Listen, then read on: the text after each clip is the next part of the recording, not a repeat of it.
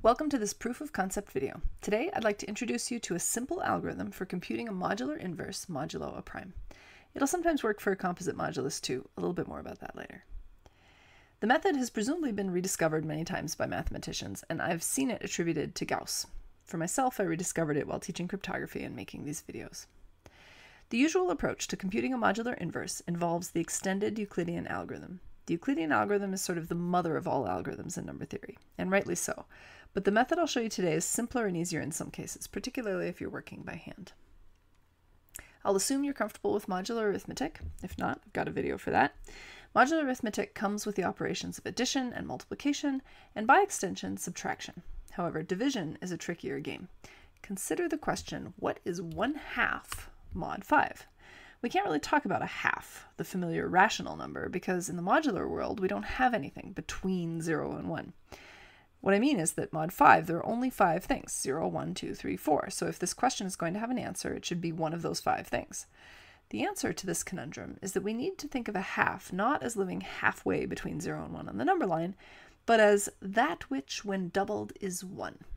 Then we can ask what, when doubled, gives 1 mod 5. So this has an expression as an equation. 2x is congruent to 1 mod 5. Then the definition of the idea of a half is just that which solves this equation. Okay, so let's solve the equation. We're working mod 5, so we can solve it by just checking everything and seeing what works. So here are the multiples of 2. Oh, look, there it is. 2 times 3 is 1 mod 5. Okay, so that does it. The proper notion of a half mod 5 is just 3. In fact, it actually is halfway between 0 and 1 on the clock. Take a look at that. Anyway, we have a special name for this. It's called the multiplicative inverse. So here's a definition. Let A be in Z mod NZ, that is, the integers modulo n.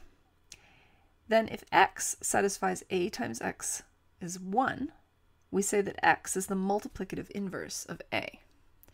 Some things don't have a multiplicative inverse, like 2 mod 4. No amount of multiplying 2 by things will ever get you 1 mod 4 because we can't even ever get anything odd. Okay, so here are some basic facts about multiplicative inverses. The inverse of A exists if and only if A is co-prime to the modulus. And second, if the inverse exists, it's unique. Fact 2 is why it's okay for me to talk about the multiplicative inverse instead of a multiplicative inverse. You can find explanations for these facts in my other videos, so you can check the description below. The purpose of this video is to show you how to solve this equation, to find the multiplicative inverse when it exists. For this method, the modulus needs to be prime, or you might get in trouble. Actually, it'll often work anyway, but it gets snagged on some small divisors of the modulus. It's also possible to work around the obstacle, and I'll talk briefly about that at the end. It turns out that finding the multiplicative inverse is a very useful task you'll need to do in all kinds of circumstances. In particular, it'll let you solve linear equations mod n. Okay, so consider a prime modulus p. I'll call it p to remind you it's prime. Now consider an invertible element a in Z mod pz. In fact, all non-zero elements are actually invertible. There's another video you can check out, multiplication in motion. So we're just assuming that a is non-zero.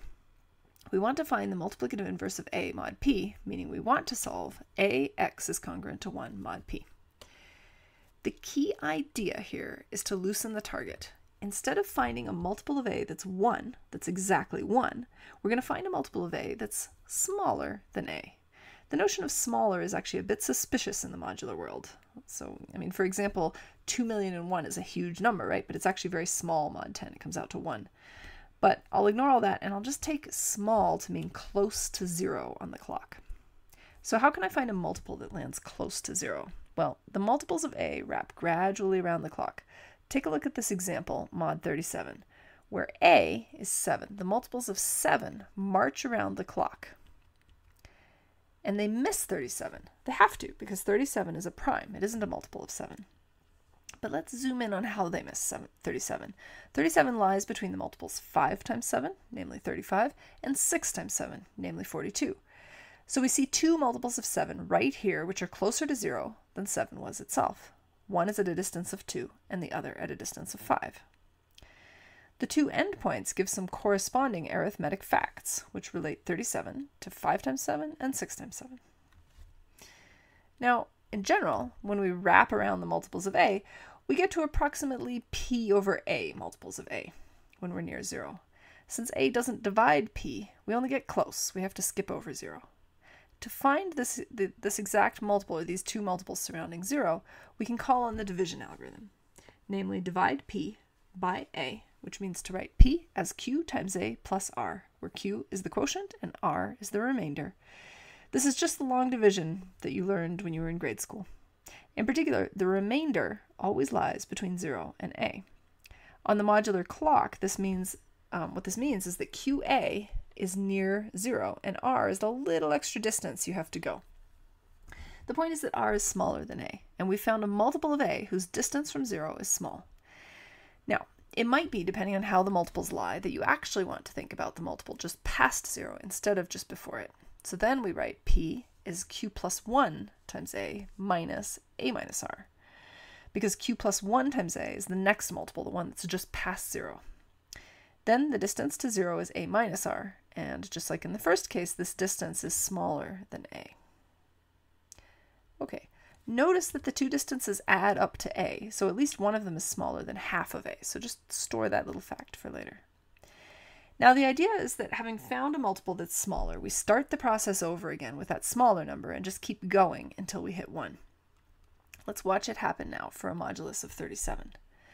Suppose we want to find the inverse of 7 modulo 37. We can use the division algorithm to find that 37 is 5 times 7 plus 2 and 6 times 7 minus 5. So what have we learned in modular language? Well, we've learned that 5 times 7 is negative 2 modulo 37, and 6 times 7 is 5 modulo 37. Okay, I prefer positives to negatives for simplicity, so we can rearrange the first of these so that it's negative 5 times 7 is 2 mod 37. Okay, so we haven't found the inverse of 7, but we did find a multiple that gets us closer to 0, which is to say, namely, taking negative 5 sevens gives us 2. Okay, but what good is that? All right, well, here's the trick. What if I just happened to know that the inverse of 2 was 19? Then I could combine these two facts on the screen to get the inverse of 7, right? The inverse of 7 would be negative 5 times 19. If we multiply this out, we just get negative 95, which comes out to 16 modulo 37. So basically, I've replaced the problem of inverting 7 with the problem of inverting 2. All right, is that really any easier? Well, it's not actually obvious that it's any easier. But what if we keep replacing my inversion problem with the problem of inverting something smaller? What's closer to 0 than 2? If I keep making things smaller, eventually I'll get to 1 or minus 1. And that's definitely easier to invert, because the inverse of 1 is just 1. So let's go back to the example we were doing. We just found a multiple of 7 that was 2. So let's start the problem over again with multiples of 2. Here I find that 18 and 19 2's surround 0.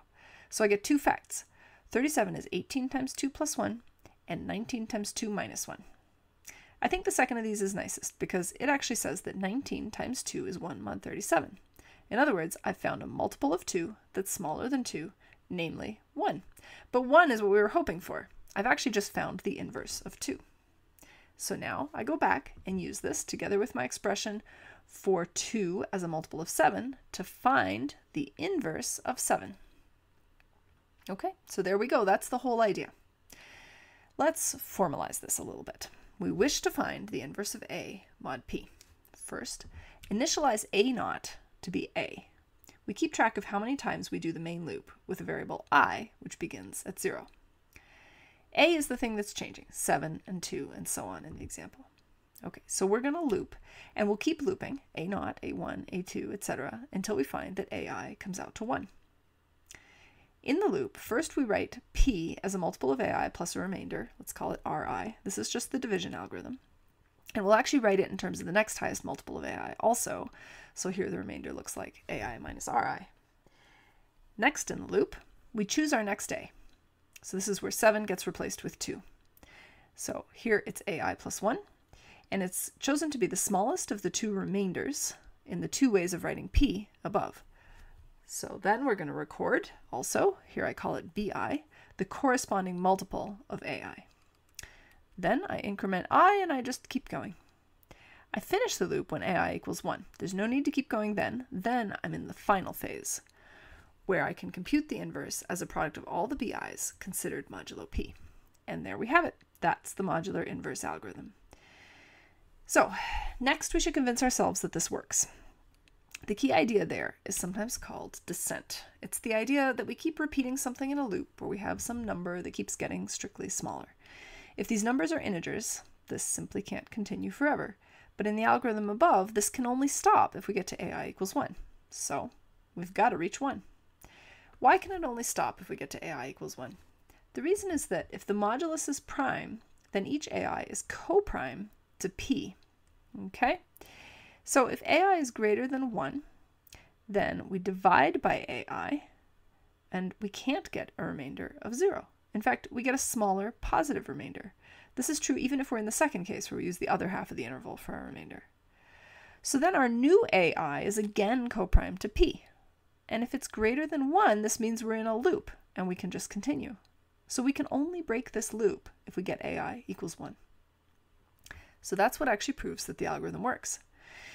The next important point is how fast the algorithm works. We begin with some a0, which is some distance from 0. Then, to choose a1, we look at an interval around 0 that's of width a, and we pick the endpoint which is nearest 0.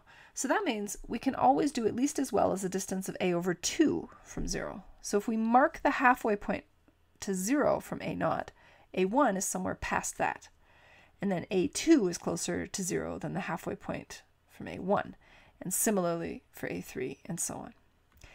So this is great news. It means the algorithm is actually very fast. The size of a is decreasing by half at each time we run the loop. So the number of loops is no more than the log base 2 of a. The number of multiplications in the final phase is also equal to the number of loops. So this runtime, which is called linear for its linear dependence on the bit length of the input, is reminiscent of the runtime of the Euclidean algorithm. I think, however, for calculations by hand, this algorithm is pretty nice, because it's a little simpler to think about than the extended Euclidean algorithm. Okay, finally, a comment on the requirement that the modulus be prime. Let's go back a couple slides. So for this argument that the algorithm works, we need each successive a to be coprime to the modulus. If n has some small factors, we might just run into the problem that the remainder, while being non-zero, shares a factor with the modulus, and then we would get stuck. So there are a few possible workarounds for this. One is to use the Chinese remainder theorem to find the inverse for each factor. So break up the modulus. The second workaround is to try doing the division algorithm, not for the modulus divided by a, but for a multiple of the modulus divided by a. So that would correspond to wrapping the multiples of a several times around the clock before looking how the interval surrounds 0. So that will eventually work, but it messes up the runtime analysis. Okay, I think that covers it for today. Enjoy finding modular inverses.